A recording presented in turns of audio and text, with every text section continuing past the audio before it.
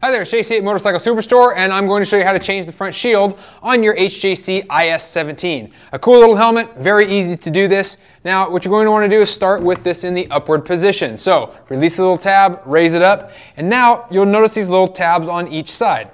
Simply press them back and it pops the shield right out. You can get replacement shields at Motorcycle Superstore, whether that's clear, tinted, or otherwise, but I want to make one point as we go to put this thing back on here. Now, basically, this mechanism, as you can see, is spring operated, and if you just pull it back a little bit, nothing happens, but when you get it all the way back, it actually locks into place. So if for some reason it gets popped down, you're gonna have to pull this back out. You wanna make sure that both sides are locked in the open position before you try to reinstall it. So it's pretty simple and straightforward. There's a small tab on the shield itself, and as you press it into place, you're gonna hear it activate that release mechanism, so you can actually hear it click very distinctly.